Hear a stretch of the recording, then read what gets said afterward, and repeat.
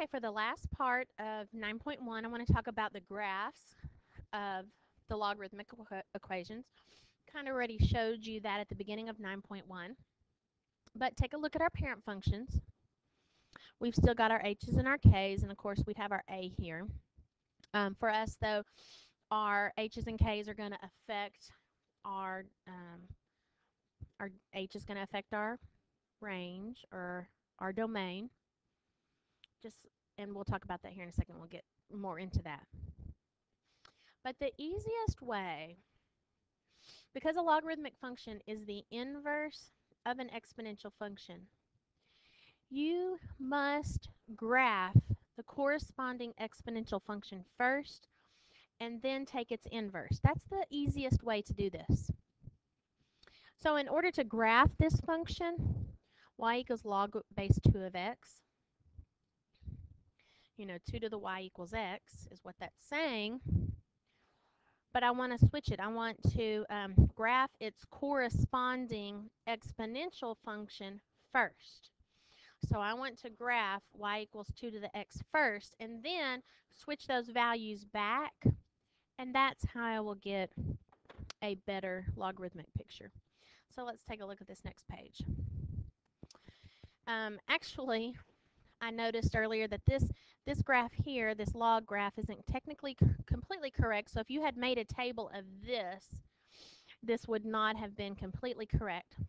But I want to talk about our asymptotes, and then we'll get to graphing in our example. Notice our asymptotes of the exponential function.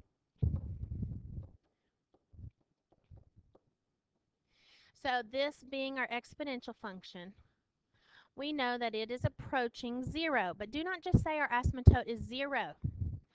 Our asymptote is the equation of this line right here. And what is the equation of this line? This is the equation y equals 0. Y equals 0. So the asymptote is y equals 0. Now, if I had had a k value and I had shifted this exponential function, then it would be shifted down and it would have had a new asymptote, say maybe y equals -4 or such. So on our exponential functions, our k value, which shifts it up and down, affects our asymptote. Okay. But now let's take a look at the logarithmic graph.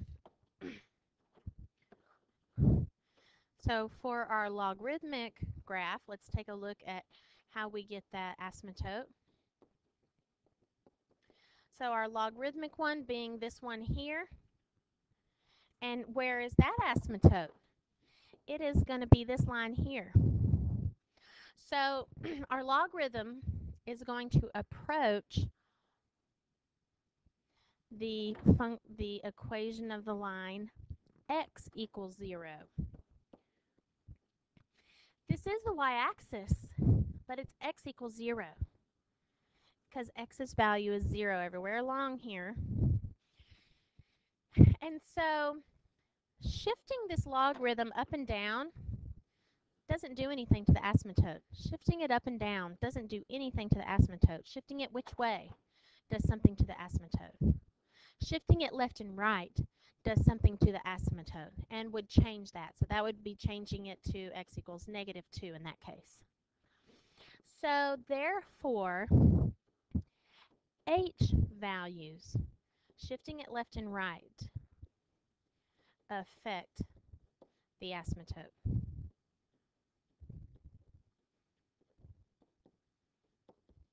Okay, so now let's actually graph this thing here.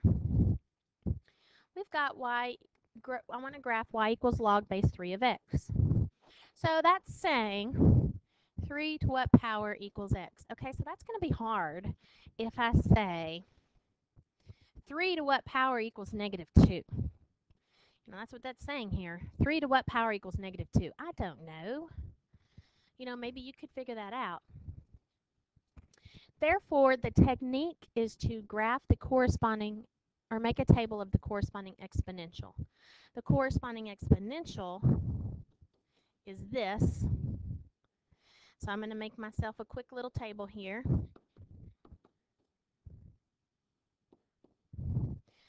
So 3 to the negative 2 is 1/9. 3 to the negative 1 is 1/3. 3 to the 0 is 1. 3 to the 1 is 3.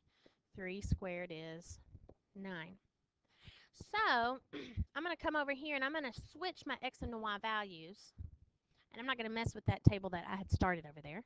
I switch these x and y values, and that's saying if x is 1/9, then y is negative 2.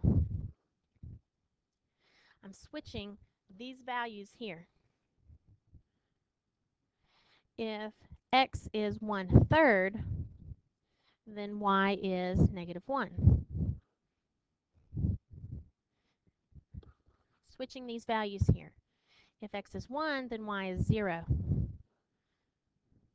If x is 3, then y is 1. If x is 9, then y is 2. That now is a table I can graph and I can understand. So I'm going to do that. 1/9, negative 2, 1/3, negative 1, 1, 0, 3, 1. The other one doesn't fit on there. But there's my basic logarithmic function for log base 3 of x. So what domain does that have? What are the x values of that function? Well, I can tell that it's approaching 0, but it's never going to reach it, so it's 0 to infinity. The range is going down forever in this direction and up forever in this direction. So it's negative infinity to infinity. Now, it's worth noting that these domain and range values were switched and flipped, of course, whenever we had our exponential functions. Remember, when we did our exponential functions, all of our domains were negative infinity to infinity, and you kept saying, do I have to write this over and over and over and over and over again? The domains were negative infinity to infinity, but now the ranges are negative infinity to infinity since they're inverses. And the value of this asymptote, as we talked about before, x equals 0. Now what I want you to do is take those points that you plotted here, shift them around. This function is a k value, so that's going to say take these points from before and shift them up 1. So that's going to take them here. So let's see what that did. Did it change our domain? No. Did it change our range? It is still negative infinity to infinity. And our asymptote did not change. Our asymptote, it's still approaching x equals 0. So a k value did not change the domain, range, or asymptote. The k value did not change it. It just shifted it up. Okay, but I have to move it up just a tad to do this one here. This, being in parentheses here, is our h value. And since it's the opposite of what we see, our h value is negative 1. So we are shifting it left 1. So all of our points should be left 1. And that would make them there.